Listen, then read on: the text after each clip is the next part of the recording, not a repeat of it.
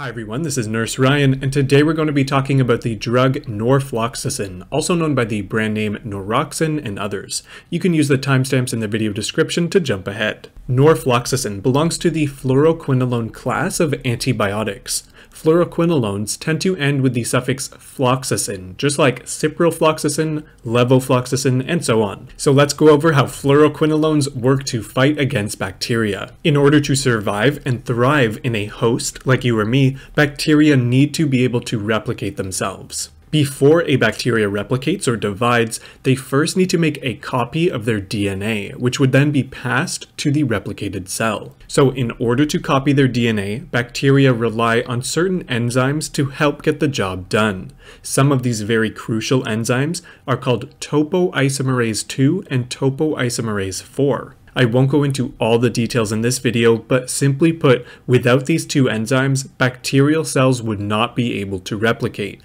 and eventually the bacteria would die off. So again, topoisomerase 2 and topoisomerase 4 are crucial enzymes that facilitate bacterial DNA replication. And it just so happens that fluoroquinolones work by inhibiting these two enzymes, thereby inhibiting bacterial DNA replication. Like I said, that's not the whole story, but it is the gist of it. Again, fluoroquinolones inhibit the enzymes topoisomerase 2 and topoisomerase 4, thereby inhibiting bacterial DNA replication. So what type of bacteria can fluoroquinolones like Norfloxacin work on? Well, Norfloxacin is a broad-spectrum antibiotic, which means that it can act on a wide variety of bacterial infections.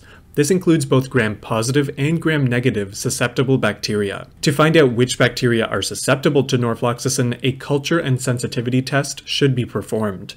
The culture test can tell us what bacteria is present in a given sample, and the sensitivity test can tell us which antibiotics will likely work best to treat the infection. Norfloxacin is typically used for various urinary tract infections, or UTIs. It can also be used for bacterial prostatitis, which is infection of the prostate gland. Again, as long as the specific bacteria is susceptible to Norfloxacin treatment. Bacterial conjunctivitis is another use of Norfloxacin in the form of an ophthalmic solution. In terms of side effects, fluoroquinolones may cause nausea, vomiting, and diarrhea. Antibiotic-associated diarrhea, which is usually 3 or more loose, watery stools per day, is common when starting many antibiotics. Diarrhea should improve once the antibiotic is completed, but this is not always the case. It's important to always consult your doctor before taking any anti-diarrheal medications if this occurs, as they can actually worsen the diarrhea. Fluoroquinolones can cause QT prolongation, which can be seen on an ECG, and tachycardia, which is an abnormally increased heart rate. Now, we won't go into too much more detail in this video, but it is also important to be aware that fluoroquinolones have been associated with tendinitis and tendon rupture, peripheral neuropathy, hepatotoxicity, central nervous system effects, and more. So what are some of the contraindications and precautions? Well, fluoroquinolones should be avoided in those with myasthenia gravis, as fluoroquinolones may exacerbate muscle weakness in this population. Also avoid fluoroquinolones in those who have a history of tendon disorders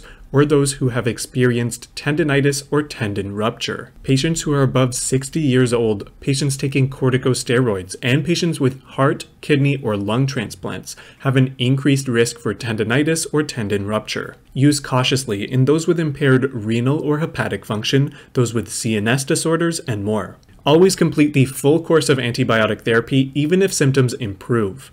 Increase fluid intake to decrease the risk of dehydration, especially if diarrhea is present. Be aware of the drug-to-drug interactions with fluoroquinolones, just some of which include warfarin, theophylline, oral anti-diabetic drugs, and more. These drugs can cause life-threatening interactions in severe cases. And that's about it for the basics of Norfloxacin. If this video has helped you out, please consider leaving a like and subscribe. I would really appreciate it.